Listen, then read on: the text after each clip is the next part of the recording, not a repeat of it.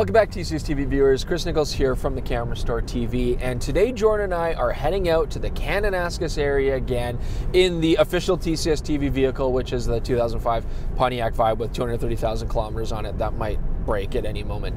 And we're heading out here to meet Joe Desjardins, a very talented, very prolific wildlife and landscape photographer, a good friend of the store. We're going to play all together with the Panasonic G9 because Joe is now using this small micro four thirds camera in a way that has always been DSLR country. I mean, shooting wildlife, sports, you know, all this kind of outdoor stuff, you'd always think big, heavy SLR. Now we have the opportunity to get some beautiful long lenses on very compact bodies, lighten the load. We're gonna see if these cameras can still do a good job in these conditions.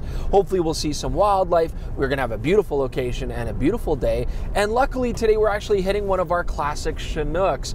If anybody is living on the east side of the Rocky Mountains, you know, States or Canada, you're familiar with the glorious Chinook and how it can make something go from -10 centigrade to +10 centigrade in one day. Otherwise, it might be very confusing. It's not global warming, but that is a thing.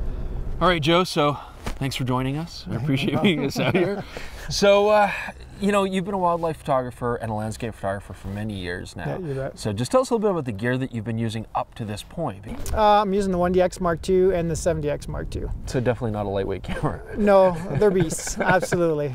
You've had a little bit of time with the Panasonic G9 Yep. now, right? So what's your impression of that? Seeing the image quality, even just from the low-res JPEGs coming out of camera, I was impressed, absolutely. Yeah. So yeah, this is what I got in the bag today. I got the G9 with the 200. We've got the 12 to 60, which is a 24 to 120, nice walking around lens. And then we got the 12 to 35, which is the 24 to 70 equivalent to what I have in my Canon gear also. So yeah, nice compact system that'll pretty much cover everything. All right, let's go shoot. Okay, sounds good. Yeah. Sounds good.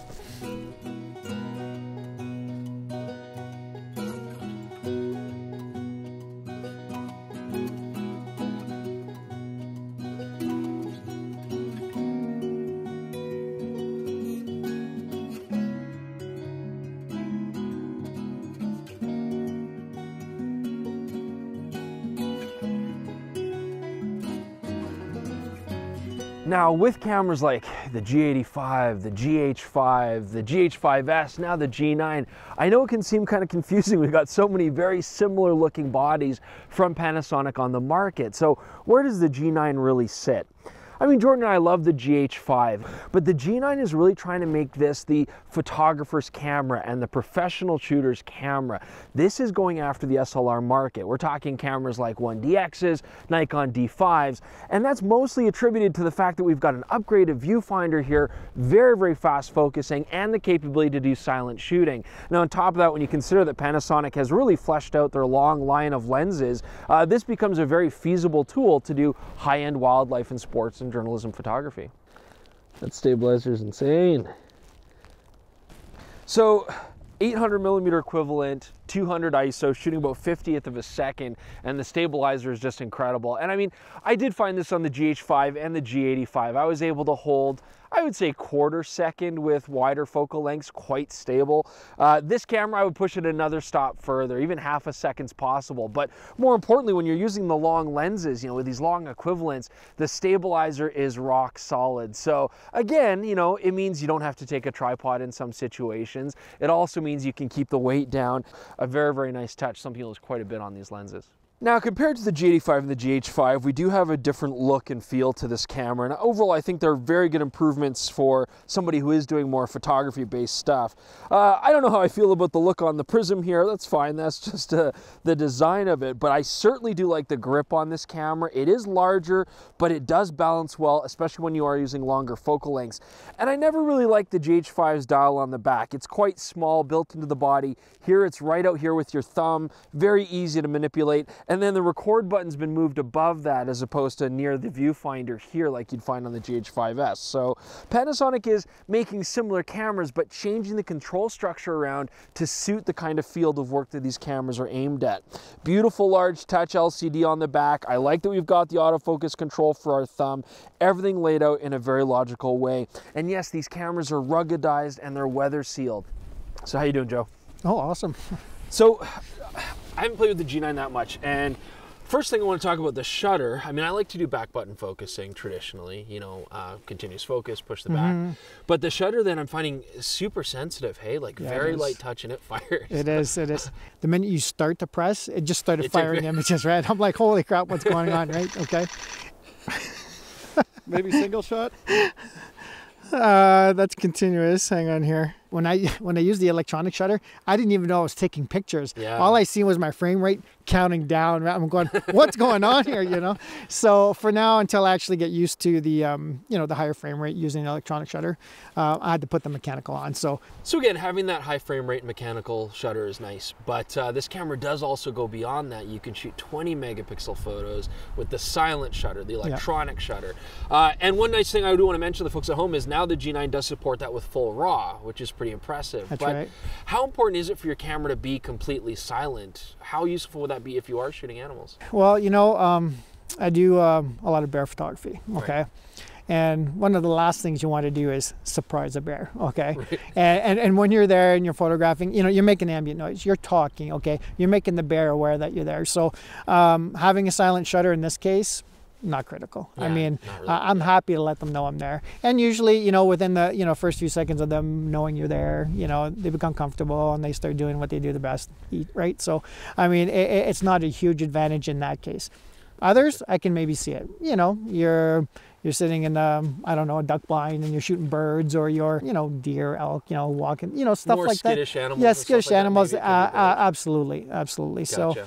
So, for the most part, in my experience, a silent shutter isn't all that critical, no. So Joe has crazy eyes. He's able to see wildlife while you're driving down the road on a fast bend like this.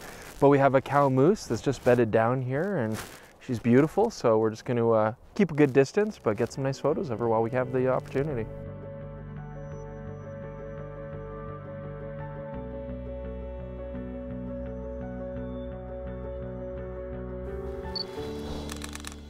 So in this case here, the mechanical shutter is actually working to our advantage, because now she's looking and her ears are pointed towards me, okay? Right. So with most wildlife images, you don't want the ears all cockeyed or leaning back, right? So when she heard the mechanical shutter, both ears perked up, perfect. You could probably see the snow is going 45 degrees upwards right now, and in my face. We're not getting, you know, a lot of sunlight. We're not getting little shadows, although there is a beautiful tone to the light out here with this soft snow. So I figure I'm going to shoot a wide angle shot here, and I've actually brought an interesting lens out here. I've got the Sea Dreamer Laowa 7.5 millimeter f2. So it is a dead lens, so to speak, whereby there's no electrical connection with the camera, so manual focus and manual aperture. But you know, to its credit, the G9 is going to read everything properly metering wise. And also with the image stabilization, I can go in and set the focal length specifically to still give me optimal stabilization for this lens. But nice and compact, and yeah, beautiful tone out here. Now, of course, this has a decent tilt flip screen, touch autofocus. And I think if you've, you know, seen any of our Panasonic videos or played with one recently, that'll become, you know, very familiar to you. But what I'm especially in love with on this camera is actually the EVF inside. Very unique, over 3.6 million dots, very high resolution. And it does something very interesting with the magnification. So you actually have such a big viewfinder with high res that you can now do effectively a digital crop, where you crop tighter into the monitor but still get your 100% view frame coverage. So what this basically does is it lets you customize what kind of eye relief you get in the viewfinder. If you don't wear glasses, you can go to the sort of 0.82, 0.83 full magnification, sharp right to the corners. And if you want to have your eye away a little bit and still see everything, you can just reduce down that eye relief. It's perfect for people wearing eyeglasses. It really makes this easy to use. Autofocus on the G9 is exceptionally good. I mean, Panasonic's really designed this camera for the kind of work it's aimed at, the sports, journalism, wildlife crowd. Now, it is very similar to the GH5, and they have the same 225-point autofocusing system. However, I would say that the G9's focusing is tuned, and they advertise a very slightly faster, you know, focusing rate. But I mean, overall, it's very effective, it's very quick. Now, it should be mentioned that it is using a contrast detect only system, not the hybrid system a lot of cameras are making very popular now. That being said, it's still insanely fast, and I would say that has to do with Panasonic tweaking this system and using their very effective DFD autofocusing system. However, there are some things you have to keep in mind. First off, it's not going to give you the same autofocus result with other lenses, especially Olympus lenses. You're going to find it does go a little bit slower, you know, and on top of that, if you compare it to some of its closest competition like the EM1 Mark II, the EM1 Mark II's continuous autofocus is not as quick, but it inspires confidence because it works very much like a regular camera system would. The lens goes into focus and continuous, follows your subject and stays there. Now the Panasonic G9 does this very strange thing where it focuses and it starts to kind of wobble and shake. And it doesn't inspire confidence. However, when you hit the shutter button and look at your photos, invariably they're in focus. So the G9 is one of these weird cameras where you got to trust it. You got to trust that it's going to focus properly, and if you do, it will not disappoint you. But if you're the kind of person that gets a little bit squeebly because it doesn't look like things are working properly, this camera is going to drive you crazy.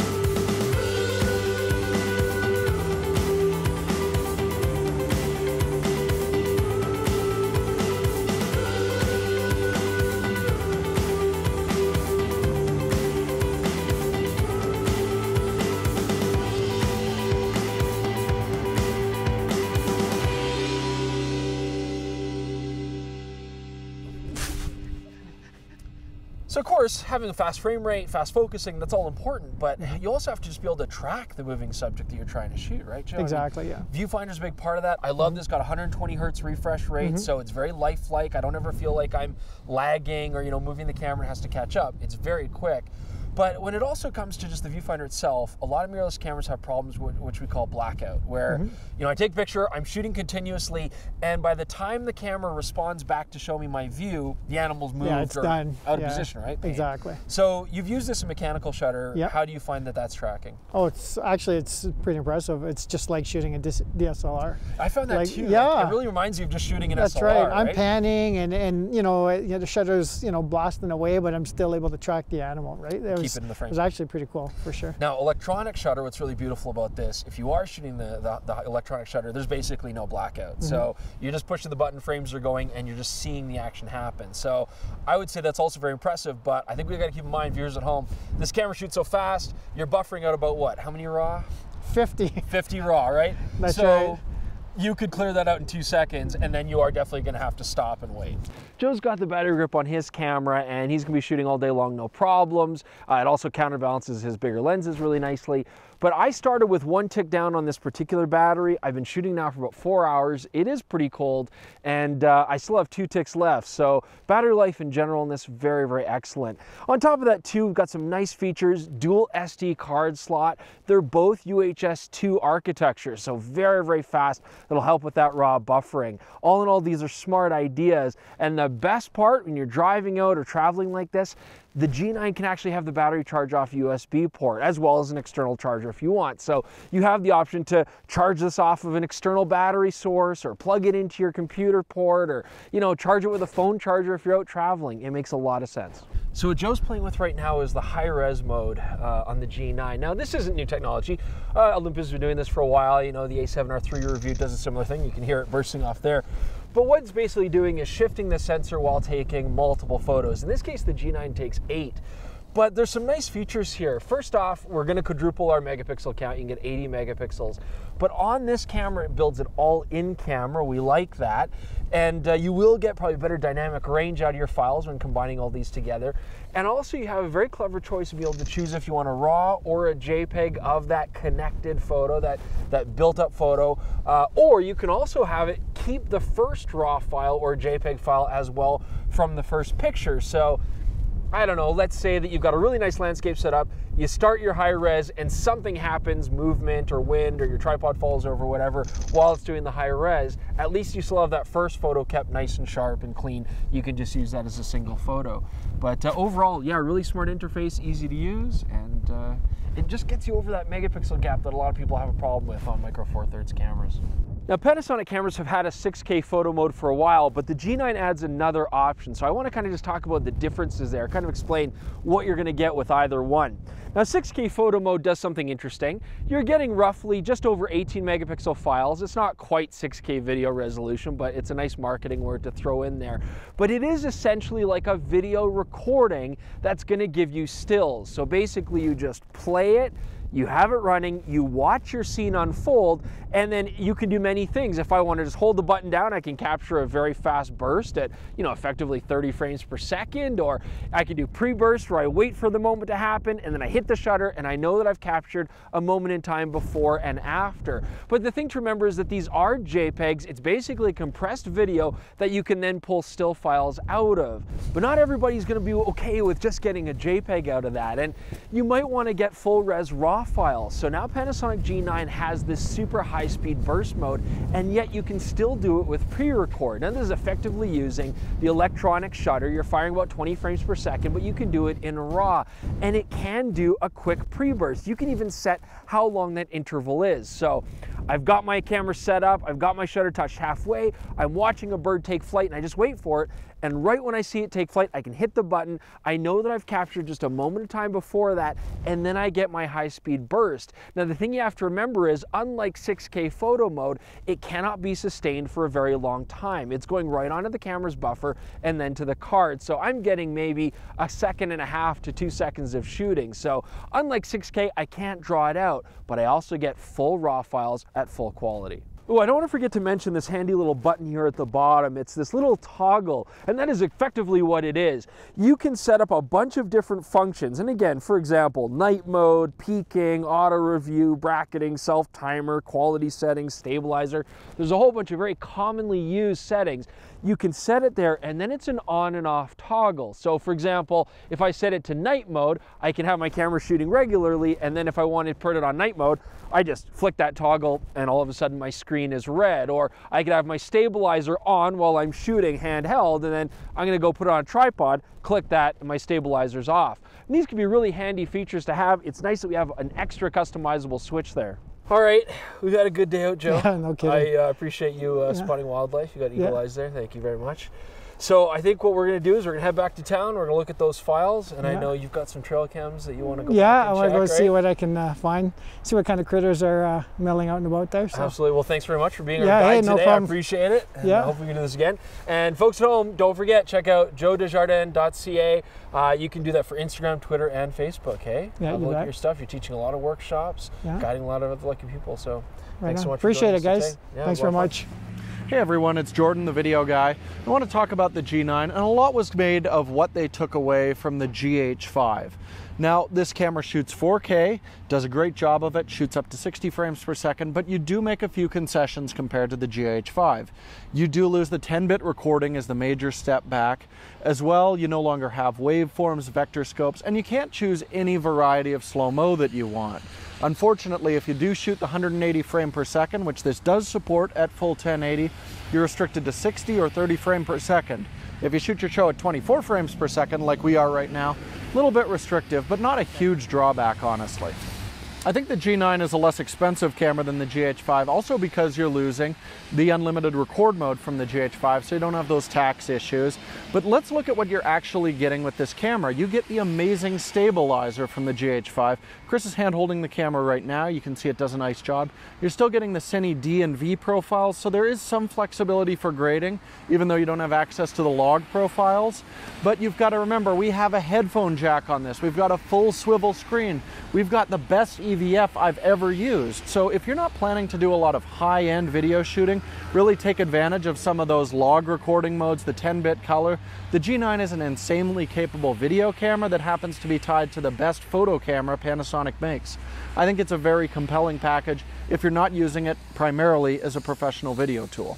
All right, it's time to wrap this puppy up. We've had a long day. We got to shoot a lot of shooting with Joe, and we did actually get to see some wildlife. We didn't get skunked on that, so that's good. Did some nice landscapes, and The G9, I think really, we got to keep in mind a few things. I mean, first of all, mirrorless has reached a point where it is effective in areas of photography that we would only have trusted DSLRs to do. I mean, this is just another great example. The G9 had no problem shooting quickly. It's got a brilliant viewfinder. The body's rugged, and any battery life issues that mirrorless had, well, they're not present here on the G9. So that all has to be appreciated. I mean, speaking of competing with DSLRs, the Panasonic G9 even has a top deck LCD just like your Nikon and Canon, so you'll feel right at home if you're switching. And I think that's what it really comes down to. I mean, this is a camera that gives you an option to switch to be able to do action in sports and wildlife like we're doing today with a package that's much lighter and much smaller. And I know there's a lot of photographers out there that would really appreciate that. And you talk about things like 9-frame continuous autofocusing